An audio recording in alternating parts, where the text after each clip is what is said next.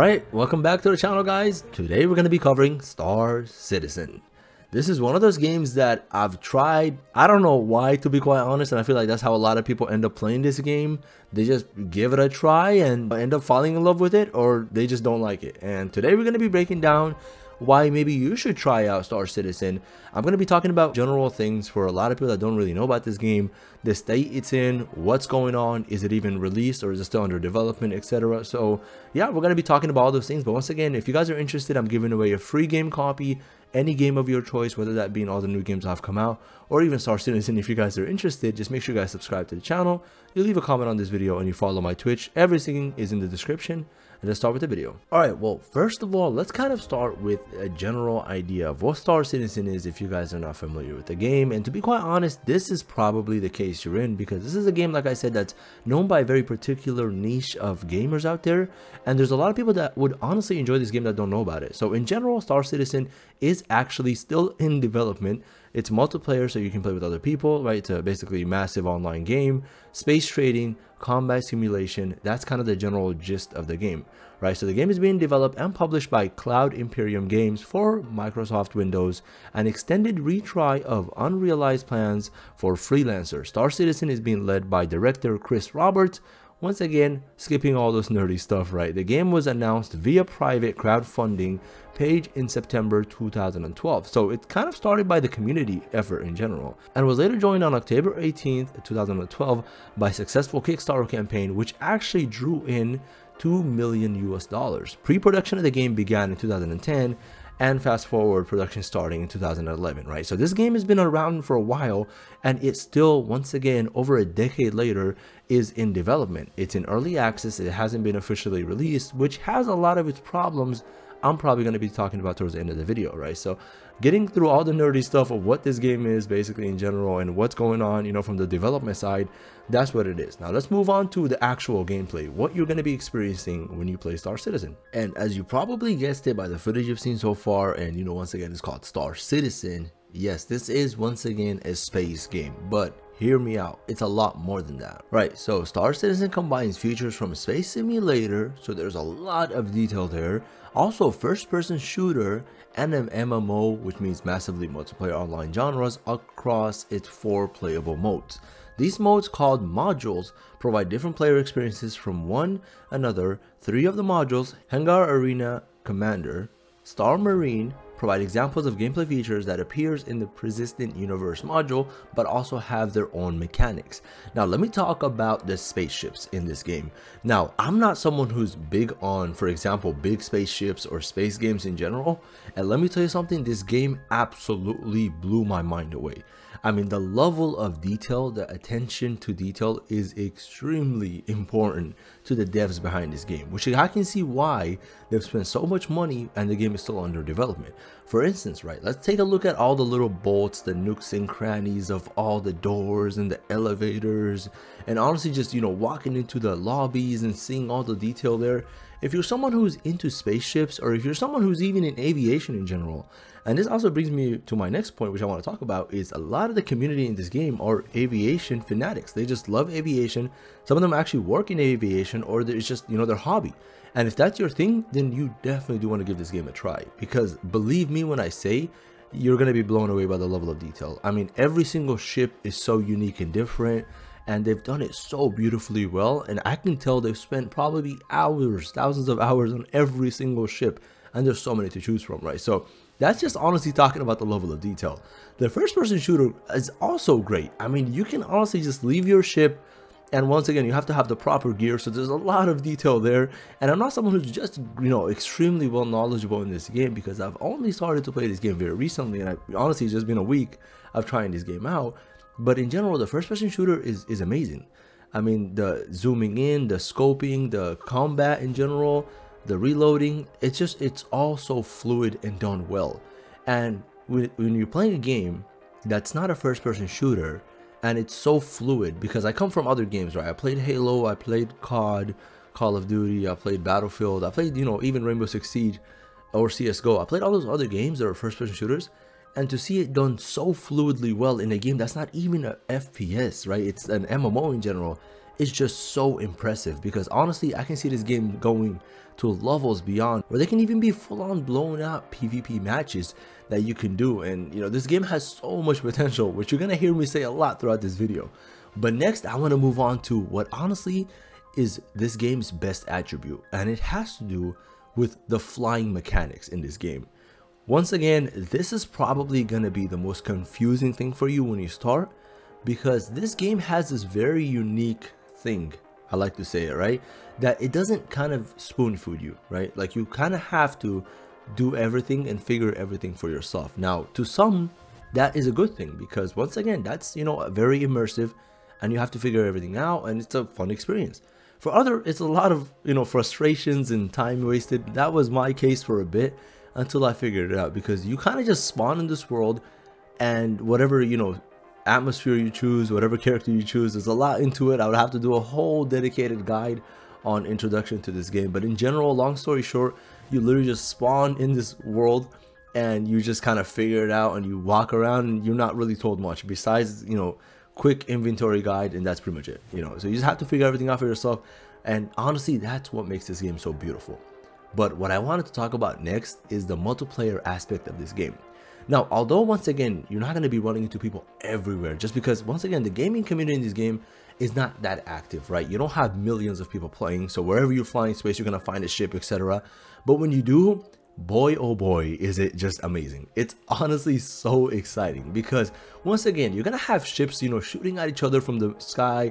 You're gonna have people in actual Land Rovers that you see on the moon when you're watching movies, etc., going at it, and you're gonna have FPS full blown out fights in front of certain sites at, you know, different world or planets. That's, you know, you can think about it as a world or you can think about it as a planet, right? It's so exciting.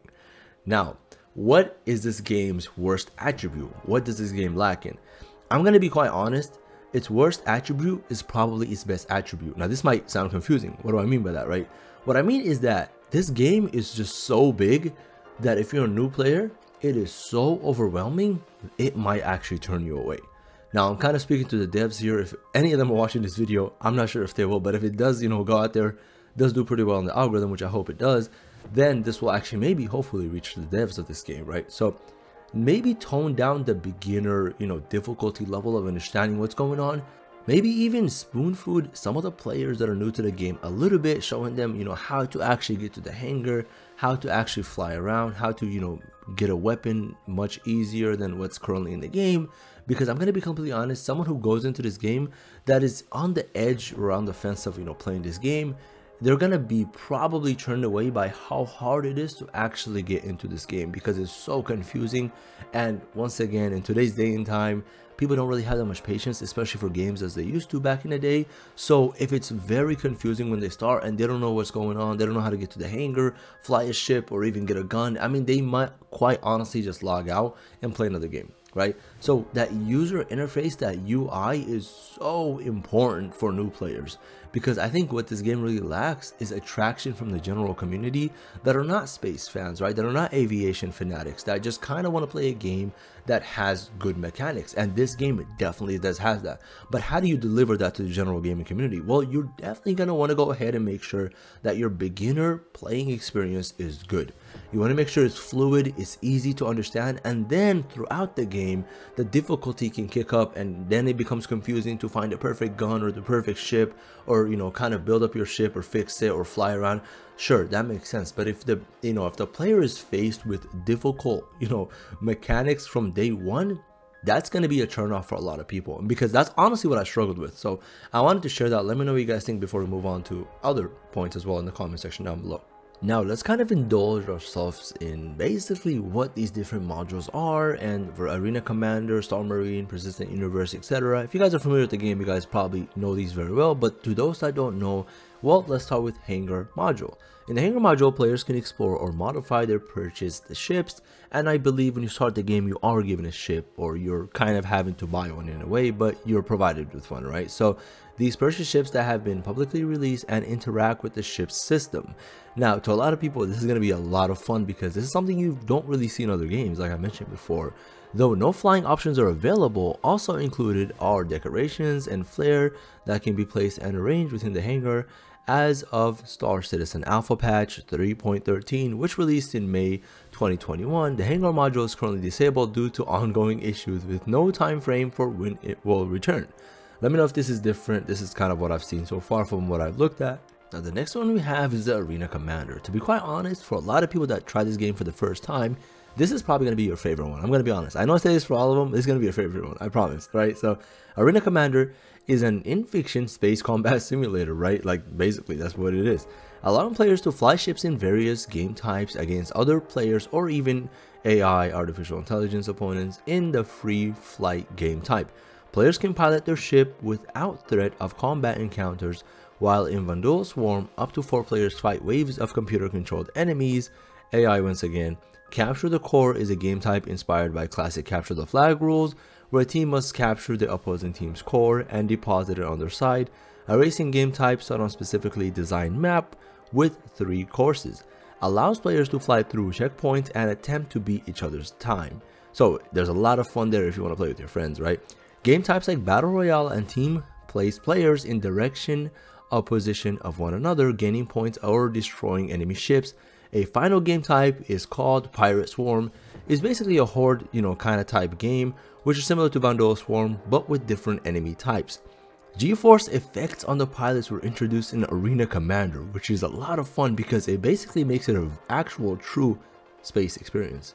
And in general, which could cause the player to black out if they moved in a way that applied substantial G-forces on the ships, right? Equipment to customize the ships using Arena Commander can be rented to further allow for modification of the player's ship combat ability. So there's so much potential for customization there, and like I said, the choices you make affect the player themselves as if it was an actual full-on space mission. While a multi-crew component of Arena Commander was announced at 2015 Star Citizen Conference, it has yet to be implemented in the game. That was Arena Commander. Once again, a lot of fun. Let me know what you guys think of this. I think this is probably the most immersive experience you can have in Star Citizen. Next up, let's talk about Star Marine. This is one you probably don't know much about because it's something that is a smaller portion of the game. Not very small, but a little bit smaller, I believe, than the rest of them. Let me know if you guys agree once again. So Star Marine is an in-fiction ground combat simulator allowing players to fight each other with conventional weaponry. So kind of brings that FPS, into it, first-person shooter. 2 maps were made available on release along with 2 game types, elimination and last standing, or last one standing, last team standing, etc. Right? Last stand is a capture and hold game type with 2 opposing teams, the Marines and the Outlaws, each attempt to capture 1 or more control points to gain points. As a team captures more control points, they gain points at a steadily increasing rate. Elimination is a free-for-all game type unlike the team-based Last Stand. Players work individually to gain the highest kill count before the match ends. So basically kind of like a death match if you guys are familiar with COD, Battlefield, etc. Both game variants last for 10 minutes or in the case of Last Stand until one team accrues the higher score. So Star Marine, very simple, FPS type game modes that are just there so you can have fun. And last but not least, from these modules, right, these kind of game specific type combats and modes that you can have, we have Persistent Universe. This is one that has a lot of information. I'm going to try to break it down and make it as simple as possible for you guys, just so this video is as concise as possible. The Persistent Universe, basically initially referred to as Crusader, combines the gameplay aspect of Hangar, Arena Commander, and Star Marine modules into a single multiplayer platform. So it kind of brings it all into one, thus the name Universe, right? I'm pretty sure that's why they put that name. Let me know if you guys agree. Players can freely navigate around and on the surface of 4 planets, 9 moons, a planetoid, and a gas giant. So honestly, this is probably the most space experience you're going to get within Star Citizen if that's what you're looking for. Players can create a male or female avatars for the Persistent Universe. Upon entering the mode, players spawn at a space station or one of the available planets in the game. Once spawned, players are given the freedom to choose what they pursue, whether it's trading, bounty hunting, mining, or taking on missions in general as quests. A law system keeps track of player activities and penalizes players for engaging in criminal behavior. So kind of like a role-playing experience that's monitored by the system itself. So it's very immersive in that sense. With a rating that blocks access to certain areas and can lead bounties or violent reactions from law enforcement. In order to reduce their criminal rating, players must hack the law enforcement network or pay off fines that they have incurred, which is once again just so much fun because, to be honest, This is as realistic as gaming gets, right? When you have a background system that keeps track of player activities and the decisions you make in the world, which actually affect, you know, decisions that happen later on, it cannot get more immersive than that. That's the best way to put it, right? So let me know what you guys think of these modules. Hopefully I did them justice. Once again, if you guys are longtime players of this game, if I made any mistake or I said anything, because I'm just very new to this game and I wanted to give my opinion on this game, for those that are also looking to play this game in 2023, make sure you guys correct me in the comment down section below, and I'll be sure to heart your comment just so people can read it. But yeah, there you go guys, Star Citizen in 2023, a game that's been in development for over a decade. God knows how long it's gonna stay in development. Honestly, deserves a lot more recognition. I'm gonna be completely honest. It is such a fun game.